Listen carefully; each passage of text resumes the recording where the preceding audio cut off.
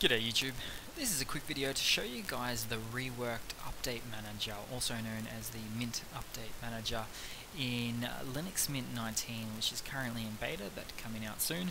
So I've opened it up here, and it's a little bit interesting because I say reworked because if you were to look at previous versions, maybe you've already got or you've currently got the 18.3 Linux Mint currently installed, current release. It looks something like this. So you've got 5 different levels of updates with these level descriptions here, and it's a little bit unusual and probably even a little bit confusing for some people. What they've done is they've entirely reworked it to basically only show you or recategorized the updates to either security updates, kernel updates, or software updates. Now this one here, you can see it's a bit of software.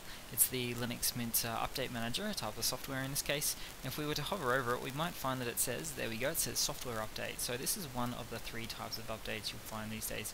So they have simplified it, I suppose you could say, made it nice and easier, which is something that Linux Mint's Update Manager really did require. It was probably getting a little bit crazy, a little bit out of control. So it's nice to see that. So I just thought I'd do this, pop through this little video because it's a neat new feature of sorts that the Update Manager has now been reworked, updated, simplified, streamlined, and is just much easier to use. So quick video guys, hope you've enjoyed. Thanks for watching.